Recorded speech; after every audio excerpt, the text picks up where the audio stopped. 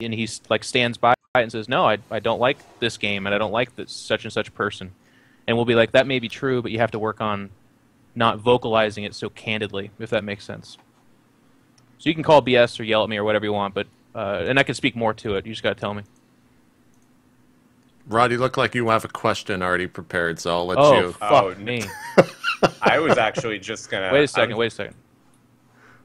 Uh-oh. Jesus. 1 sec. Yes, Jeff. Seriously, 1 second. It's like, I mean, what I was just told, Rod might trump anything we're about to say. Should I Weird get the time Jeopardy to go. music? Hang on, no, he's typing. All right, well, announcement just went live.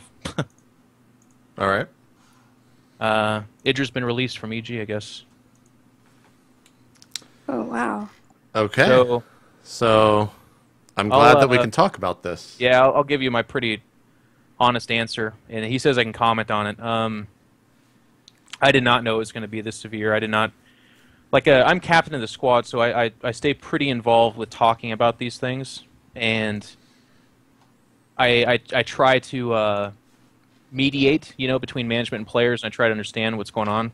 This happened without me knowing anything about it, so my immediate response is holy fuck, that sucks. Greg's like one of my best friends. He is one of the most famous StarCraft 2 players, and at one time he was one of the best foreigners.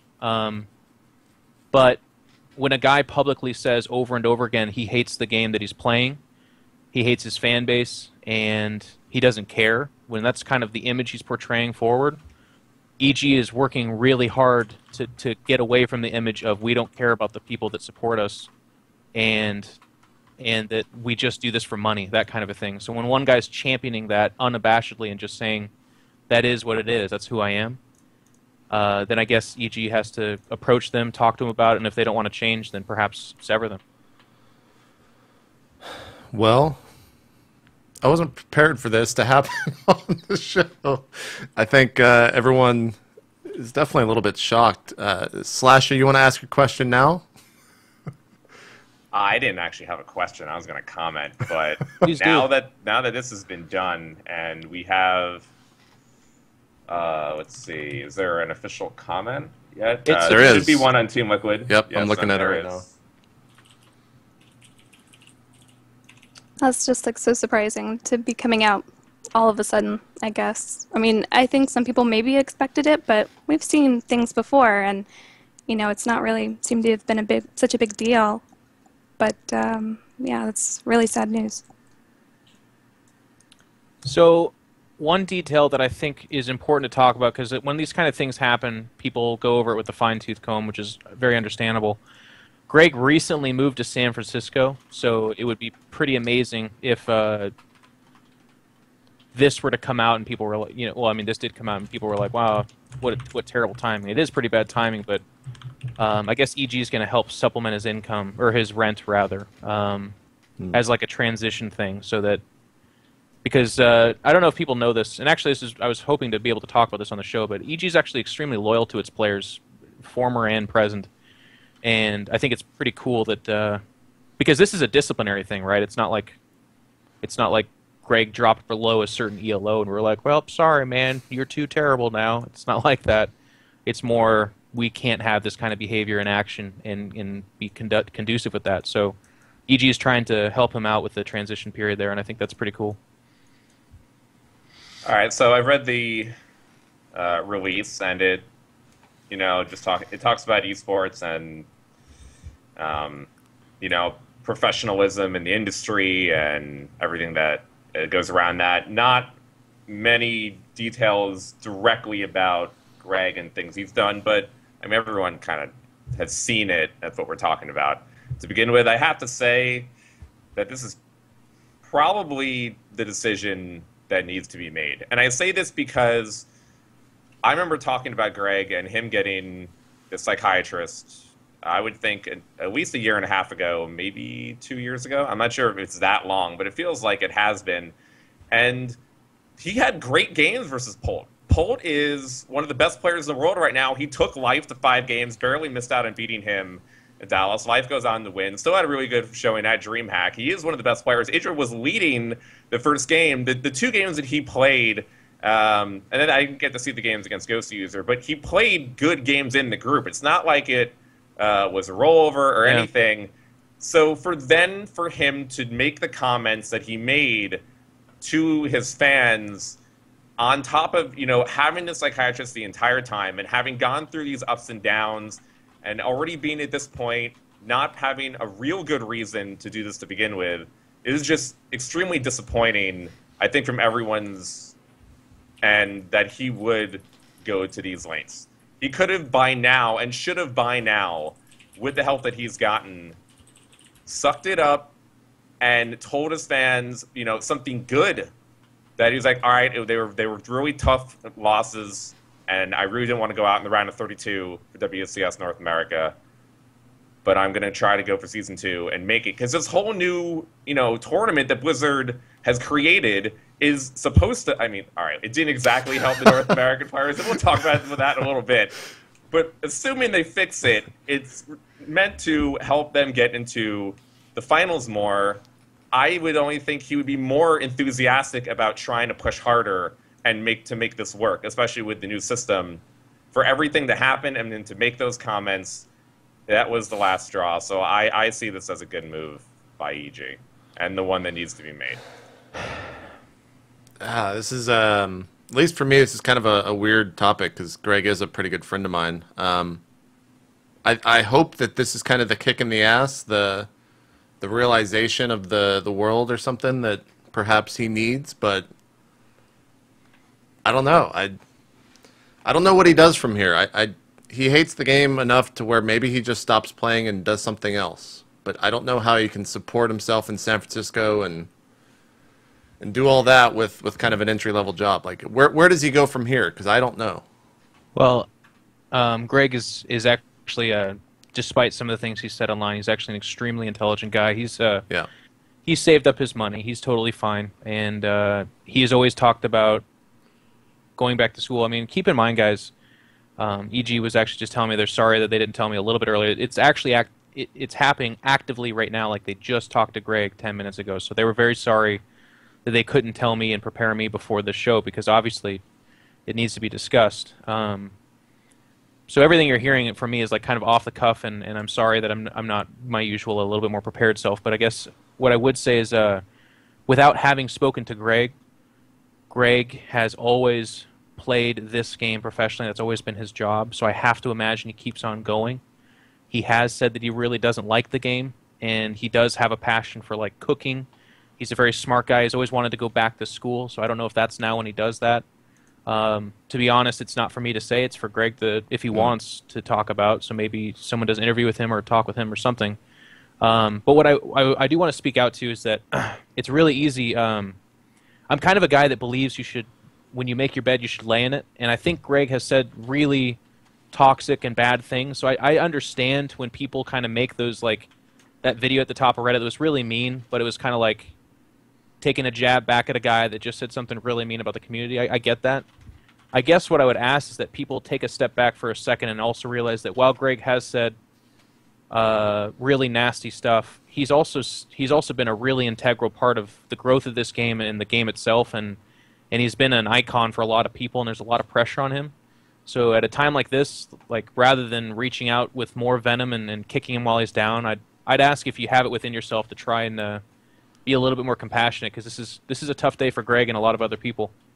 And in no way, shape, or form should he be excused and off the hook for the things he said. But I don't think people should go after him and try to really just...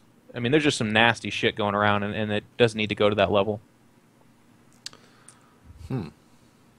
Jenna, do you want to comment any more on it? I think we're all just a little bit kind of, not confused, but shocked. Maybe is the best word. Shocked would be probably the most appropriate word. I just don't think I really could have imagined a time in esports where Greg would not be with EG. Just so synonymous and so ingrained in us that, it's almost like I can't imagine him ever being on any other team. I don't know why that is. It's just, the cult of personality, I'm sure will follow him wherever he goes because he is, definitely a character. He brings his own flavor to the game for sure. But it's just, again, it's just so, I don't know. It's like being typecast as a child actor kind of thing. I just really can't imagine EG without IdrA, and that's just it's so odd right now. Well, it's been 5 minutes. I've taken it in. I think I'm doing okay, and now I'm ready for the fun part. Where is IdrA gonna go? And he now needs a new team. Well, hold on, Rod. Rod, I'm going to interrupt. Jeff, do we need to take a moment? You want to? Yeah, I'll need a minute or so. Okay, let's just kind of put the show on break real quick. Like Jeff just had this news hit. I think everyone's kind of reacting to it, so we'll take a quick 1 or 2 minute break and then come back. I think that's best, Rod. Sorry to interrupt you, but we'll be right back, guys. More State of the Game coming up right after this.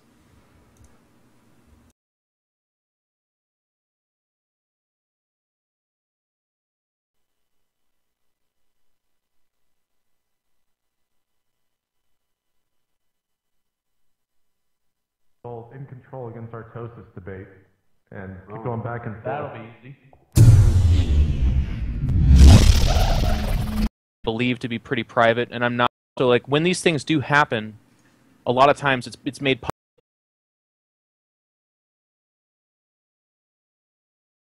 Dead horse that we keep bringing up in this industry.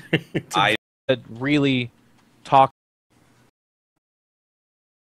somewhere like that, and he needs to win games if he's going to want the best deal that he can be. The performances from being the EG in the first place.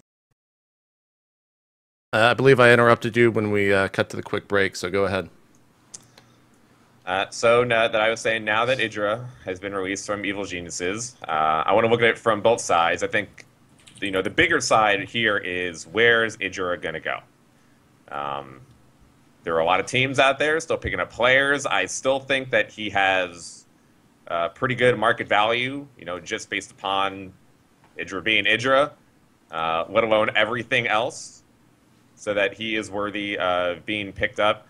And I think the biggest problem now is exactly what he was posting about on Team Liquid just yesterday, the comments which preempted the release of from being the EG in the first place, is that it's not as much about him winning as it is just, being there and being who he is. And if he doesn't win, he's not going to get the good deal now with another team. Now that he no longer has the security of being on EG, look how long it took for Naniwa to find a team, and it's really just EG Team B, but not EG. But I don't know exactly how it works, honestly. But it's still, same organization thing. It took him forever to get on a team. IdrA has a similar type of issues as Naniwa had or has on finding a team. I think it will be somewhere like that, and he needs to win games if he's going to want the best deal that he can be. The performances that he's had in the past year has, helped create kind of the monster that has made him. And I think the only way to get out of it is to really buckle down, to practice, and to try to get some good results. I don't know. To speak on this subject, like, I've always found it kind of funny that people talk about Greg this way. Like,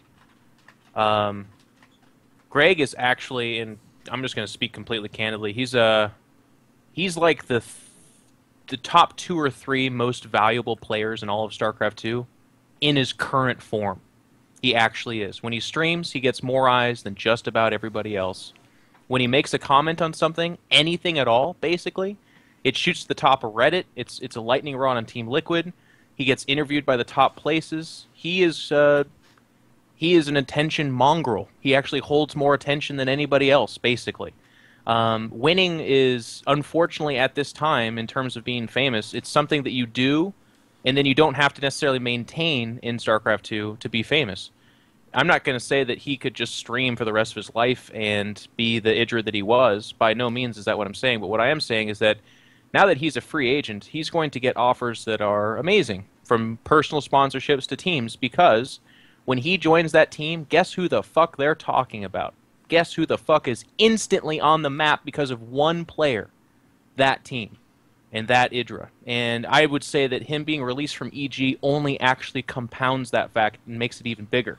The next team Greg goes to is gonna be the team that is instantly a rival to EG purely because Greg was spurned or something like that. I'm always annoyed when people talk about Greg where they're like, oh, he's just a random GM American Zerg now. No, show some goddamn respect. He's got more Twitter followers than you do. He's got more Facebook fans than you do. He has the Team Liquid fan page is one of the biggest threads in all of Team Liquid history. Yeah. They actually talk in there, guys, just about him all the fucking time.